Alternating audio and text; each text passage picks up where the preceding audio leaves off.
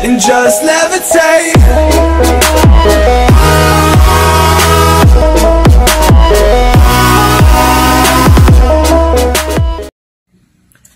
Okay guys, so welcome ulit sa ating YouTube channel. Ito na lesson 34 sa ating trigonometry. So this is all about change of base. So before tayo mag-change of base, yung property ni change of base natin, recall muna natin to. So parang some application tayo ng equation pa dito, or exponential equation. So recall na if a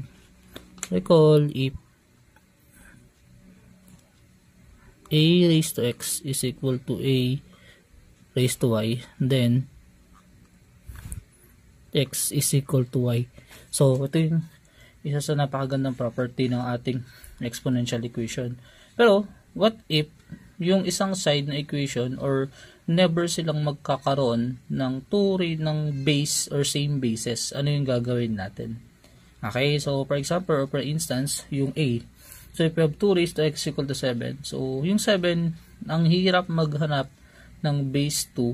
So 2 raised to something, tama, no, 2 raised to something, tapos dapat ang sagot is 7.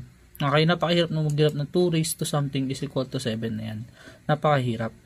Okay, so ano yung gagawin natin dito? So ito yung tinatawag na application ng common logarithm. So pag hindi kaya, apply logarithm both sides. So ito yung technique. Pag number or constant yung given, tapos hindi naman mag-equal ng base, apply mo yung common logarithm. Pag merong e, so for example, e raised to x equals to 7, so apply ka lang ng natural logarithm, or sorry, ln. Okay, so ito yung technique. So I think gagawa na lang ako ng example nun. So this is for letter a. So for letter a, we have 2 raised to x is equal to 7. Okay, so since hindi natin kayang i-express sa 7 as base 2, so napakahirap talagang hanapin yan. So ang gagawin natin, supply natin common logarithm both sides. So apply log both side. So this is logarithm of base 10 of 2 raised to x, then logarithm of 7. So bring down si x. So this is x times logarithm base 2 is equal to logarithm of 2 is equal to logarithm of 7. Then x simply equals a logarithm of 7 over logarithm of 2. Okay, then therefore by calculator, solve na lang what is logarithm. So calculate that is logarithm base 10 of 7 over logarithm base 10 of 2. Okay, so sabi ni calculate that is 2.807. So exact number is yung ganyan kahaba. Lagay nyo. So lagay nyo na exact value kung ilan yung lumabas sa calcu. So ang lumabas is 2.807354922. Okay, yun yung exactong yung value. Pero kung gusto mo yung pinaka-exact value talaga, probably ito na rin. So pwede naman ito yung box natin kasi value naman ng x yan. So at the same time, mas exacto yan. So kunyari, substitute ko dun. Kunyari, I have 2 raised sa logarithm base 10 of 7 over logarithm base 10 2. Okay, so na sinubstitute ko yan, that is 7. Eksaktong-eksakto yung sagot. Pero kung na sinubstitute ko yung 2.2 raised sa 2.807354922, that is almost 7. Kulang pa nga actually. 8 dapat yun. So, batan ko to.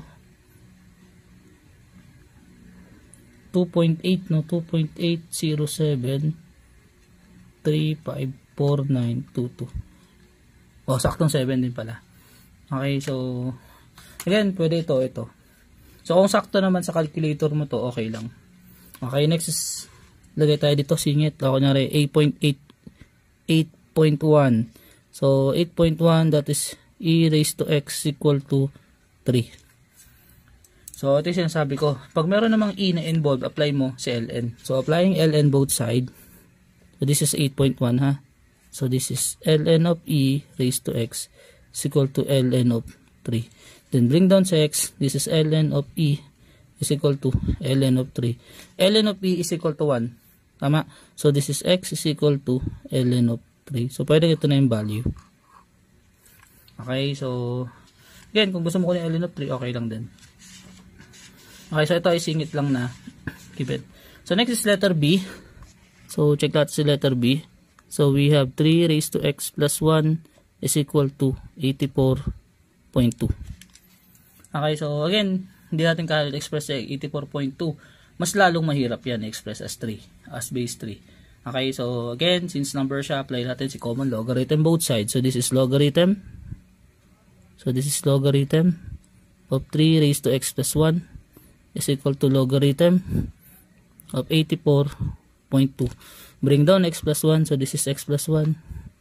Then, logarithm of 3 is equal to logarithm of 84.2. Okay, then divide both sides by logarithm of 3. This is x plus 1 is equal to logarithm of 84.2 over logarithm of 3. So, x is equal to logarithm of 84.2 over logarithm of 3 minus 1. So, pwedeng ito na yung sagot or approximately, ano yung value niya? Logarithm base 10 of 84.2 over logarithm base 10 of 3. Okay, then minus 1. Okay, so approximately that is 3.03 or x or simply 3.03526791.7. So check ko kung tama. If I have 3 raised sa 3.03526791.7 plus 1 kasi x plus 1 siya. That is 84.200 something. So almost 84.2 yung labas na value. Okay, so I think pwede ko to i-box as kanyang final answer. Okay, so ganun yung gagawin dyan. Okay, next. Paano naman si letter C? If we have 7 raised to 2x minus 5 times 7 raised to x minus 6 is equal to 0. So, ito, napansin mo, may 2x dito, tas x. Okay, so I have C is equal to 7 raised to 2x minus 5 times 7 raised to x minus 6 is equal to 0. So, ang technique naman dito, ako, nakikita ko siya as obvious as quadratic. So, sir, bakit quadratic? So, tingnan mo yung gagawin, sir. Yung 7 raised to 2x, pwede ko siya express na ganito. 7 raised to x raised to 2 minus 5 times 7 raised to x minus 6 is equal to 0. Okay, so hindi mo pa nakikita ang quadratic, mag-let tayo. So, let a to be 7 raised to x. So, therefore, this is a squared minus 5a minus 6 is equal to 0. So, therefore, that is quadratic. Then, by factoring, that is simply a minus 6, then a plus 1 is equal to 0. Or, therefore, a is equal to 6 and a is equal to negative 1. Okay, next, balik natin si a. A is 7 raised to x. So, this is 7 raised to x is equal to 6. Then, this is 7 raised to x is equal to negative 1. Note, hindi ito pwede. Sir, bakit? Pag in-apply mo yung common logarithm both sides, walang logarithm of 10 raised to, logarithm base 10 of negative 1. So, this is extraneous. Okay, so ito lang yung gagana. Okay, so apply common logarithm. So, this is logarithm of 7 raised to x is equal to logarithm of 6. Which means that x logarithm of 7 is equal to logarithm of 6. Which means that x is equal to logarithm of 7 over logarithm of 6. Okay, so approximately, what is the value? That's logarithm base 10 of 7 over logarithm base 10 of 6. That is 1.08. This is 1.086033133. Okay, so pwede ito yung value niya. Lagyan ko ng or na lang, or. Okay, so ganyan ang gagawin mo pag hindi ka express as similar bases. Okay, so last is syempre yung topic na natin, yung change of base. So sorry, pinahaba ko doon kasi hindi ko na nailagay ito sa mga previous example. Ay kasi haba. So, one way para mapahaba ko rin siya is lagyan ko ng ganito para masolve natin. Okay, so we have the change of base formula. So ano sabi ng change of base formula? If you have logarithm of n base a or logarithm base a of n, that is simply logarithm of n base b over logarithm of a base n. So meaning, si base a natin nagkaroon din ng base in which pareho sila dapat b. Okay, so more likely, ang pwede natin gawin is yung base na, for example, nakakita ka nito. For example, logarithm of 3, logarithm base 3 of 7. So, instead ng calculus mo, pwedeng ganito gawin mo. So, ganito gawin natin. This is logarithm base 10 of 7 over logarithm base 10 of 3. Mas pwede yan. Okay, mas kaya natin siyang gawin like that. Okay, so mas suggested or highly recommended ko pag mag-change of base ka, yung base na ilalagay mo is 10 or kung ano yung nire-require nung evaluation. So, for example lang nakita ka ng base 2, i-base 2 mo na lang din parehas para mas mapadali yung ating solution. Okay, so again, maintindihan mo yung pag nag-solve ka na, literal. So again, mas common talaga si base 10. Mas madali. So ito na ito, example. We have find the logarithm of base 5 of 15. So sa calculus, sabi nga, kaya ni calculus yan that is 5, 15. Kaya right away. Tama?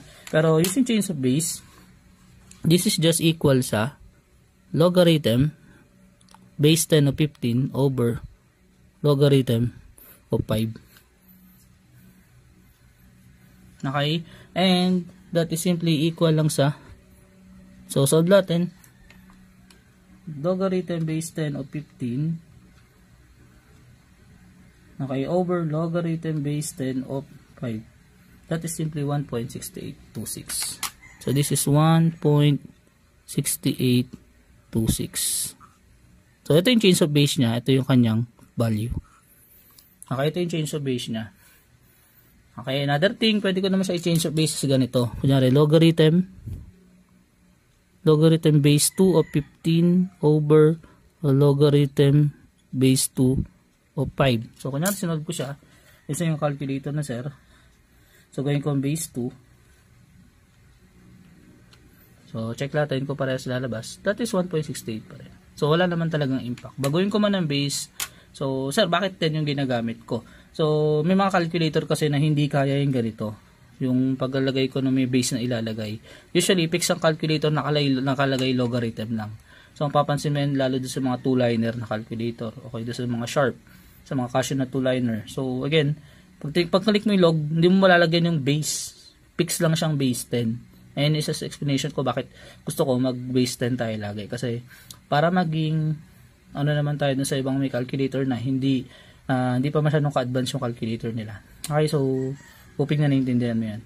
Okay, next is we have ln of 20. So again, ln of 20 is solvable using yung ating ln. So kaya natin evaluate using yung calculator. Ln of 20, madali lang yan. Pero use natin si change of base. So paano siya sa change of base? So we all know that ln is logarithm base e of 20. Okay, which means gawin natin, this is logarithm base 10 of 20, then logarithm base 10 of e. Okay, so ito yung change of base niya, which is equal sa, ano yung logarithm yan? That is logarithm base 10. So that is logarithm base 10 of 20 over logarithm base 10 of e. So that is equal sa 2.9957. This is 2.99573224. Okay, next is logarithm of 6 base 3. So this is just equal sa logarithm base 6, logarithm base 10 of 6, then logarithm base 10 of 3. This is just equal sa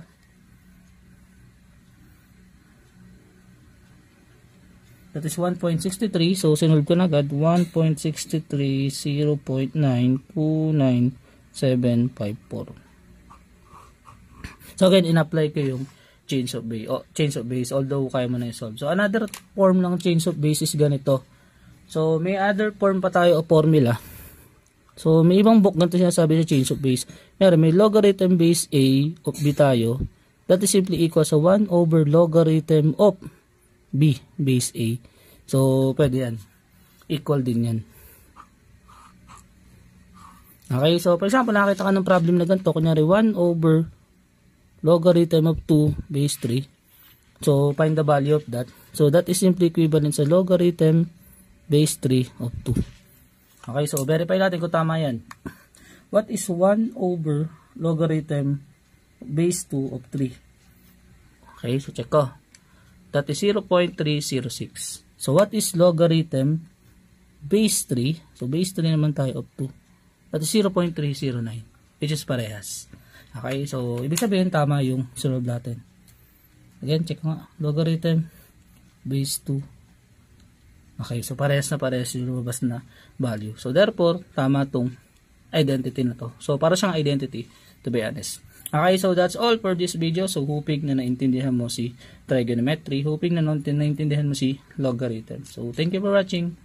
Hoping na manood ko pa sa mga susunod or iba pa ko pang video someday.